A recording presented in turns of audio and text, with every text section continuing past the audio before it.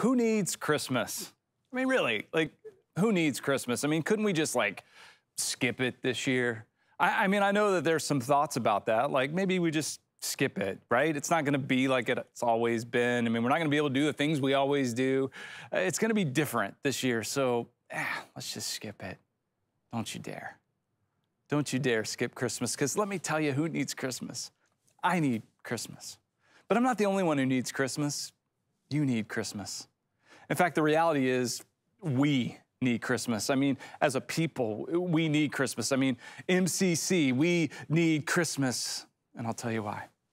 Because we're praying for one.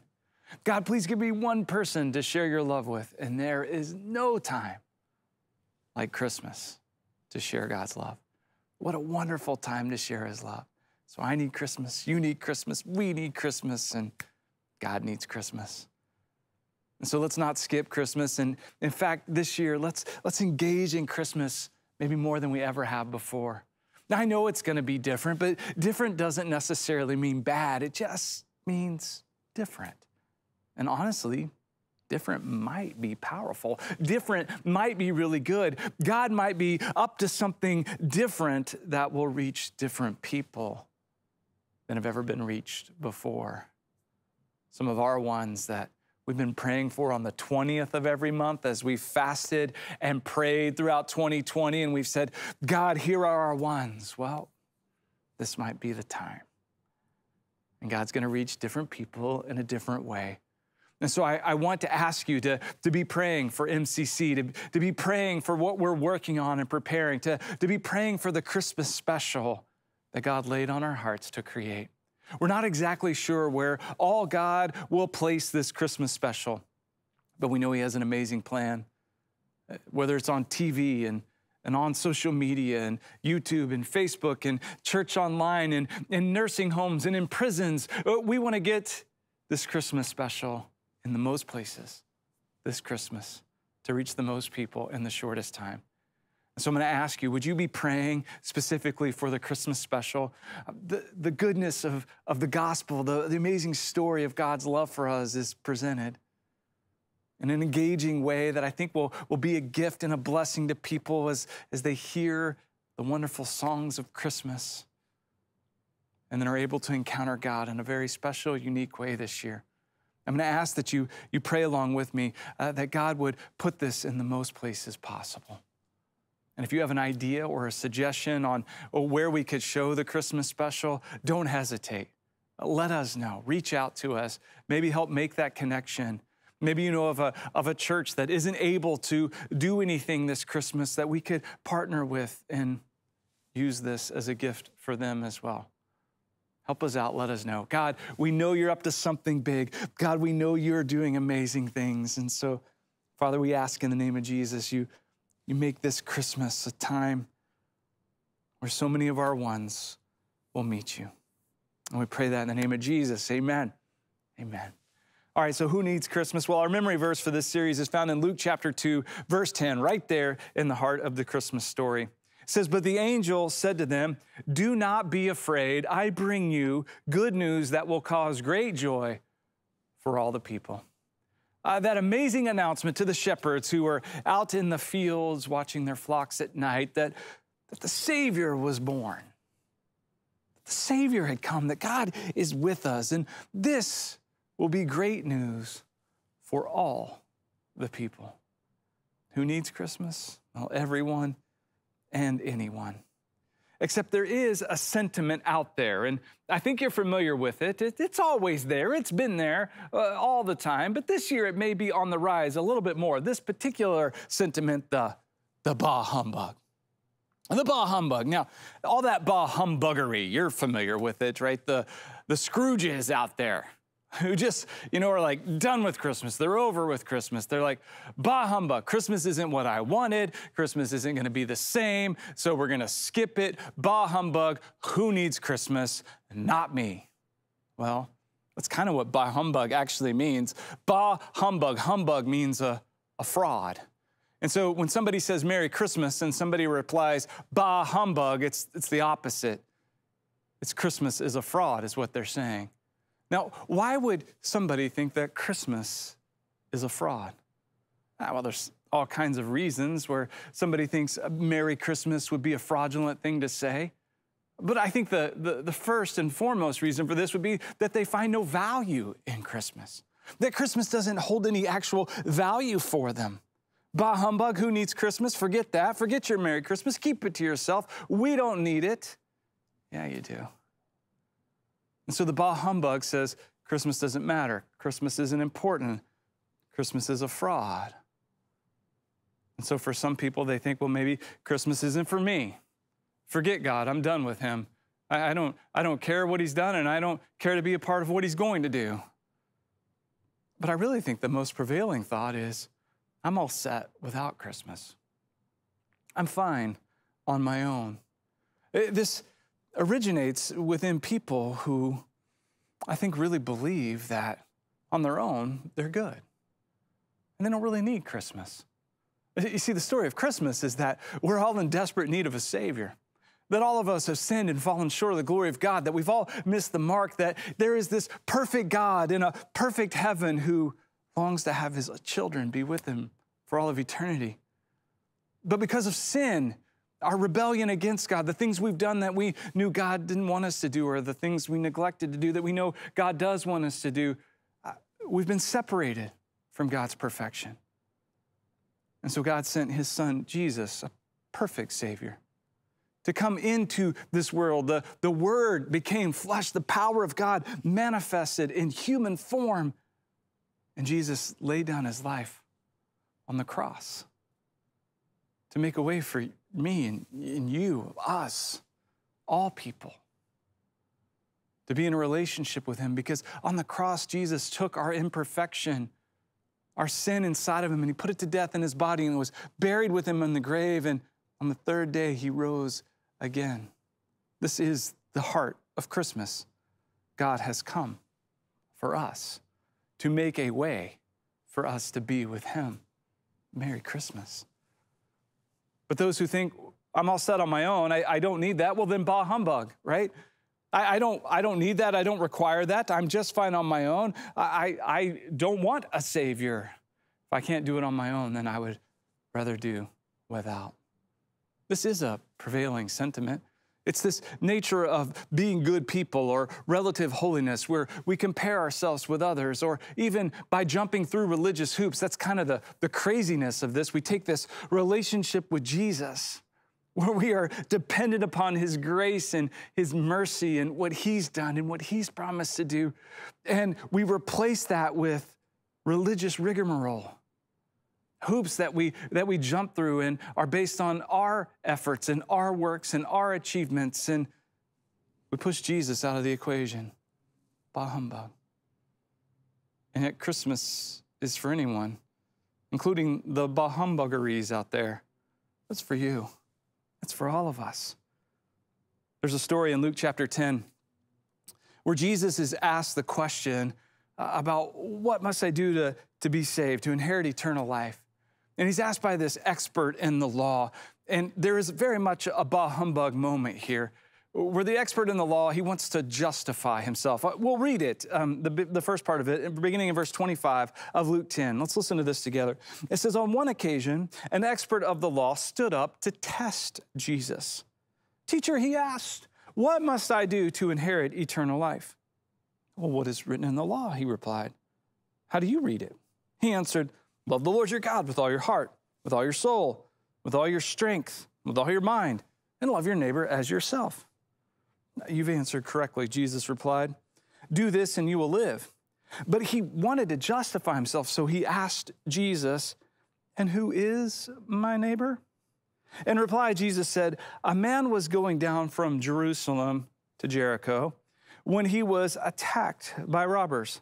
They stripped him of his clothes, beat him, and went away, leaving him half dead.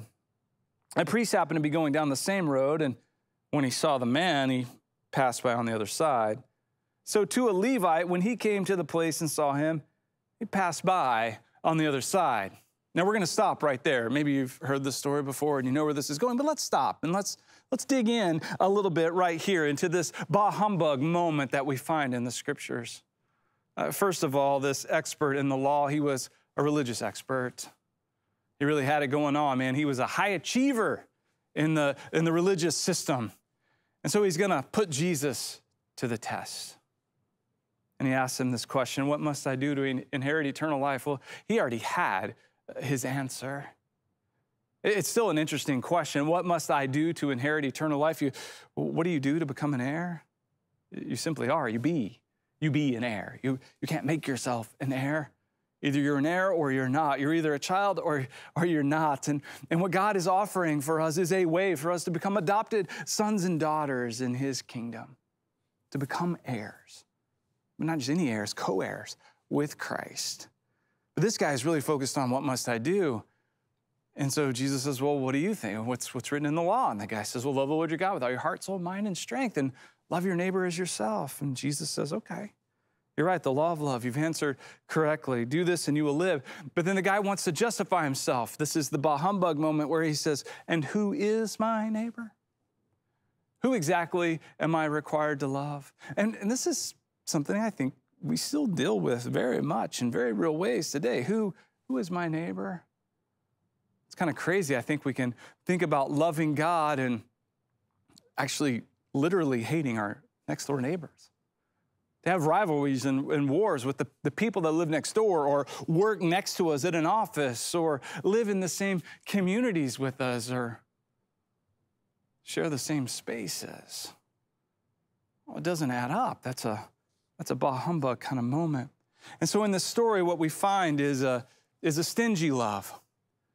What must I do? Jesus says, well, what's written? And he's like, well, the law of love. Love the Lord your God and love your neighbor as yourself. Jesus is like, yeah, do that. And the guy says, well, who is my neighbor? You see, the deal is he wants to be stingy with love. He wants to hold it back and hold it in reserve.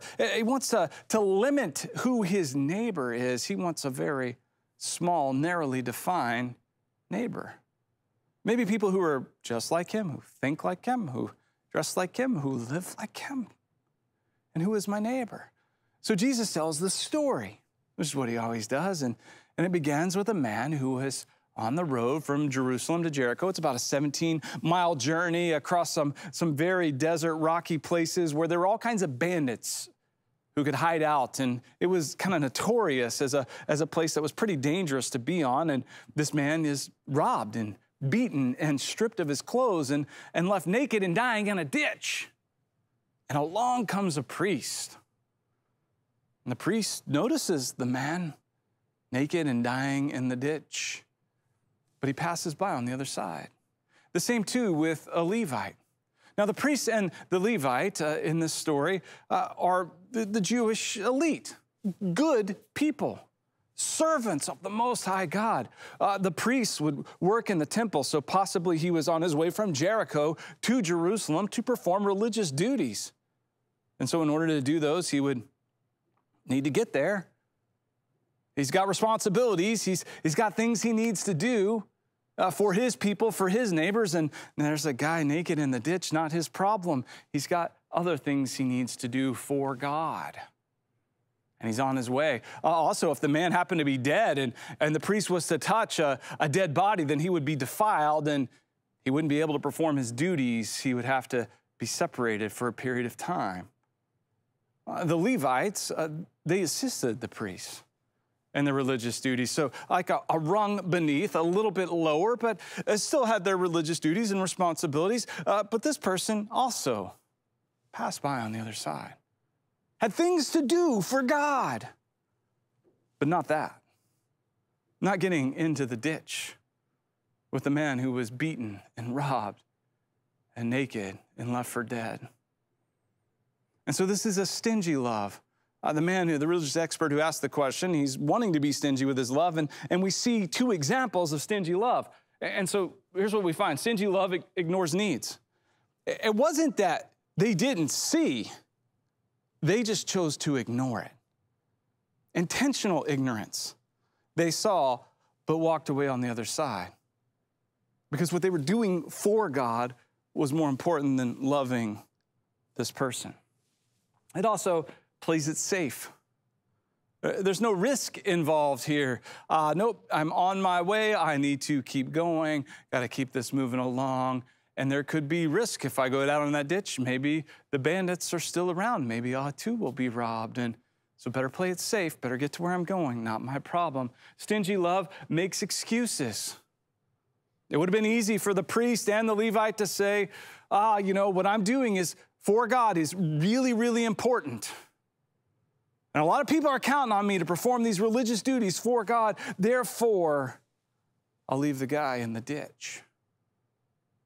And I'll practice a stingy love. And it also keeps it clean. This kind of pristine image that says, no, I'm not getting in the ditch because I've got to do my thing in my way with the people that I'm comfortable with. And this is how I'll please God.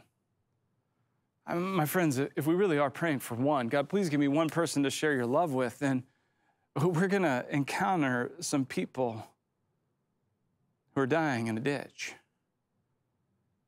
And God is going to give us opportunities to love our neighbors, to love them as we love ourselves, to do unto others as we would have them do unto us. And this is a game changer. This is not a bah humbug moment, but a Merry Christmas. This is realizing that, yes, I need Christmas and everyone needs Christmas, and Christmas is the real deal. Christ has come, Emmanuel, God with us. This is not a bah humbug. This is very true and very real, and I know that, so I will live it out. Now, Jesus is going to continue in the story. The traditional form of this story would go a priest, a Levite, and a Jewish person. A priest, a Levite, and a Jewish person. But now Jesus is going to flip it a little bit. He's going to talk about a Samaritan. And in the story, the Samaritan will be the hero of the story, which was shocking, because Jews and Samaritans did not associate with each other. In fact, Jewish people despised the Samaritans. They couldn't stand them. They looked down on them and really viewed them as being lesser than and not enough. And so what Jesus is really going to extend here is forget the bah humbug. Instead, offer goodwill towards men. Goodwill.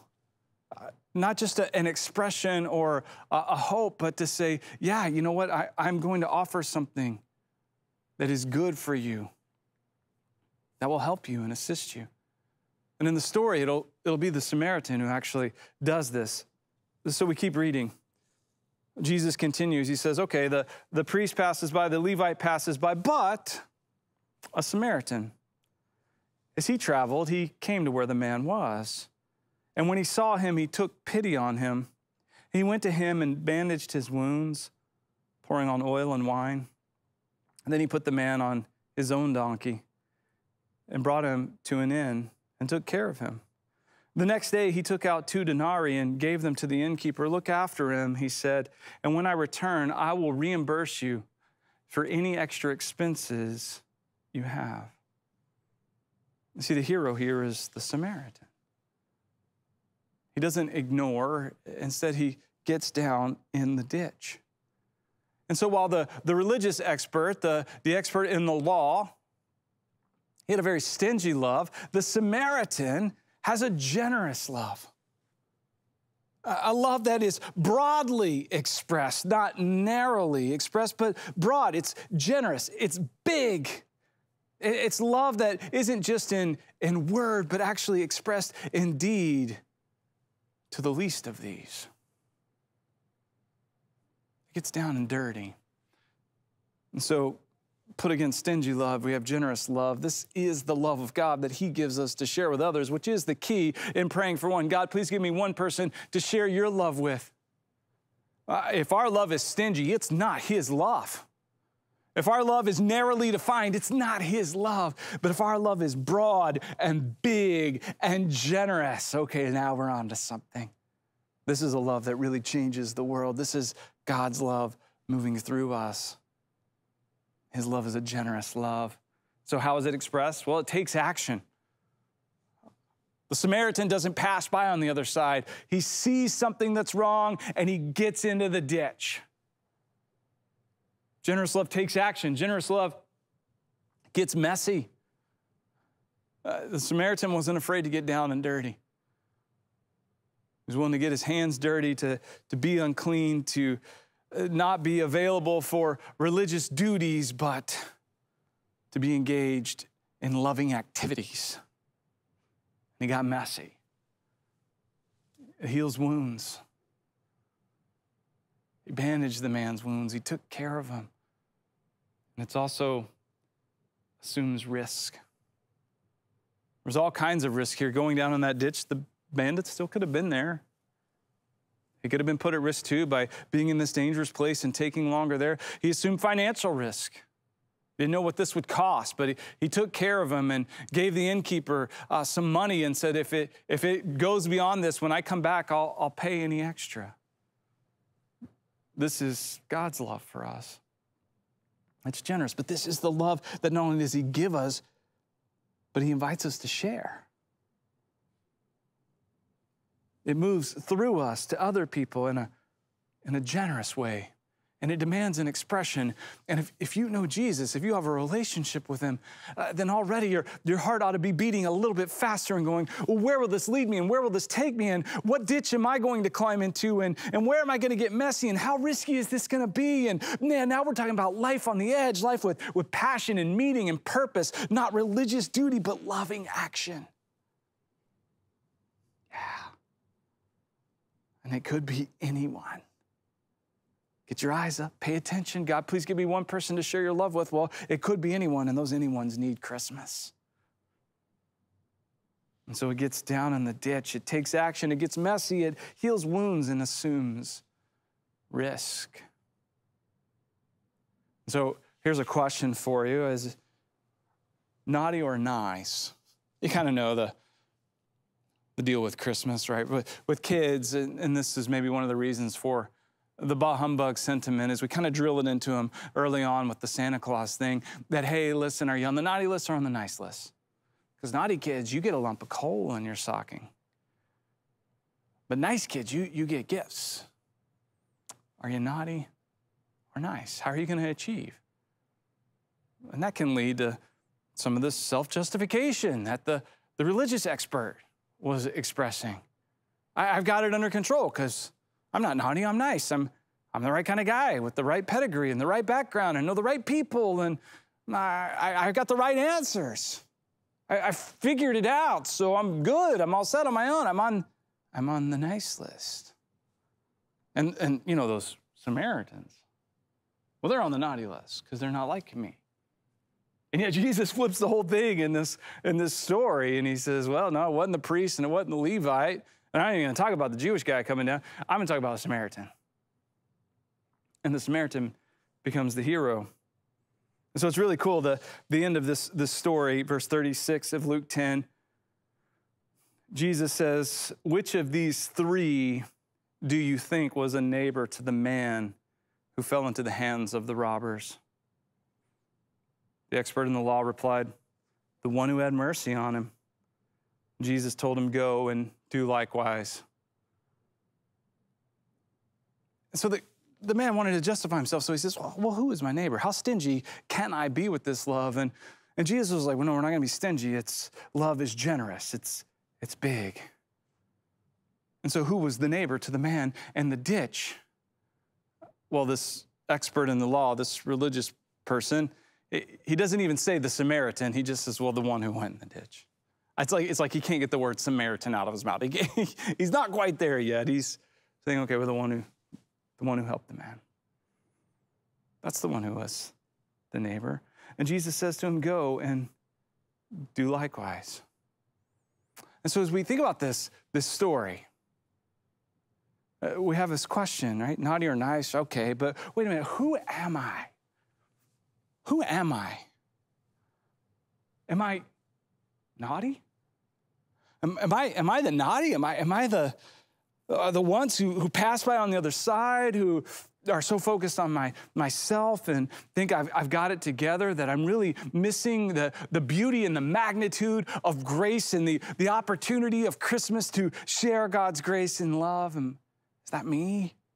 Well, it's important to wrestle with. Or maybe you're going, no, I'm the nice. I mean, like Jesus said to the expert in the law, okay, go and do likewise. Well, I'm like that Samaritan, yeah. I know people that I can definitely declare, I mean, the love of Jesus is moving through them in very powerful ways where they're down in the ditch, man. They're getting down and dirty, and they're sharing God's love, and they have a broad spectrum of who their neighbor is. It's not narrow. And by the way, it's not just the poor, it's also the rich, because you could flip the other side and go, yeah, forget the rich. The rich are dogs, and I'm going to ignore the rich, and I'm only going to minister to the poor. No. Who is my neighbor? Whoever is here. Whoever God gives me the opportunity to share his love with. I mean, Jesus loved the rich. How hard is it for the rich to enter the kingdom of heaven? And with man, this is impossible. With God, all things are possible. And he's made a way for everyone, rich, poor, and everywhere in between. For the religious experts and the priests and the Levites and the Samaritans and the guy in the ditch. Go and do likewise. You might take away from this and go, I want to be like the Good Samaritan. Okay. But who am I? I'd like for you to consider this. Probably not really the naughty or the nice. I mean, I don't know. Figure that out. Pray about it, think about it. But definitely 100% the naked.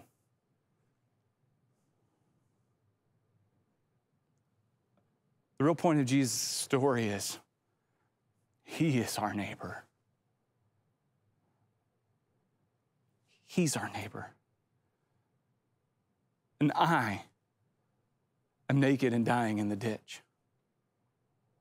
And you are naked and dying in the ditch. And everyone we know has been beaten and stripped naked and is dying in the ditch. And Jesus is our neighbor. He's the one who came and got down in the ditch. He's the one who left heaven and came to earth, was born to a virgin and laid in a manger, all for the purpose of dying on the cross. He came and got down in the ditch, and his love is generous. He gets messy, and he heals wounds, and he takes action, and he assumes risk. You see, Jesus is the hero of the story. And if there's anyone in the story we can all relate to, it's the one who is desperate and dying naked in the ditch. And until we understand that, we can't possibly understand the magnitude and the meaning of Christmas. That God has come for me. That when I was helpless and broken and left for dead, my God came for me to bring me up out of the ditch, to heal my wounds and bring restoration and wholeness, to pay the price. And it has been paid fully. This is what Christmas is all about. And who needs Christmas? I need Christmas. You need Christmas. We need Christmas. God needs Christmas. And let's not skip it, but let's engage. Let Jesus take you out of the ditch, heal you and restore you. And then as he does that, he'll use you. As you are filled with his love, now you'll have his love to share, which is not stingy, it's generous. Have a broad view of who your neighbor is.